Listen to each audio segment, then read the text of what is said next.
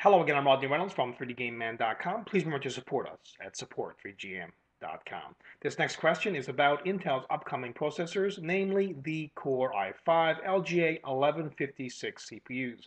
These CPUs will require you to get a new LGA 1156 motherboard and also a new CPU cooler if you're going to be overclocking it. Now, don't get these confused with the current generation of Intel CPUs, the i7 LGA 1366 CPUs.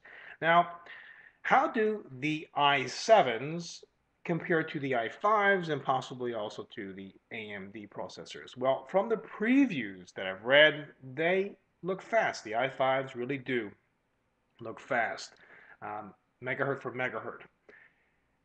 But the true test will be when they're officially released, and then manufacturers will follow up with hopefully overclocking boards that will go along with them, and then I think we can make a decision on really how well and how much you can overclock them and how much performance you can get out of it and how much you can tweak it and so on and so forth. Because as of today, you can get a really good Intel Core i7 920 CPU, for example, and overclock it all the way up to 4 gigahertz, and in some cases beyond that.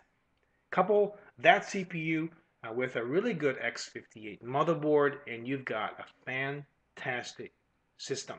And from what I've read, currently the i5s do not overclock that well. But again, we'll have to wait on that and see later on in 2009 and also 2010 and see really how fast and how much you can push these i5 CPUs.